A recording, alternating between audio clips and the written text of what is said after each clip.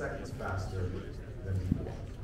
Simply put, it is a supercar performance with everyday usability. The updated Taycan also recharges faster. At an 800-volt DC charging station, for example, it can be charged at up to 320 kilowatts.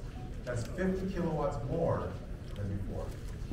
The updated Taycan takes just 18 minutes to charge from 10 to 80% state of charge, despite its larger battery capacity.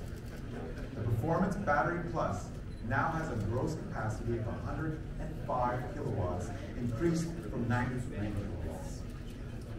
At the end of January, a group of media gathered in Southern California to test the range of this new car in everyday conditions.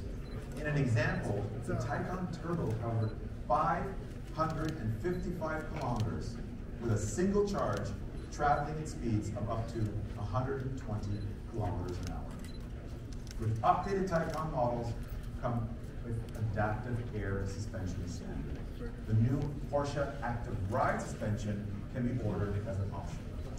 Arriving at Porsche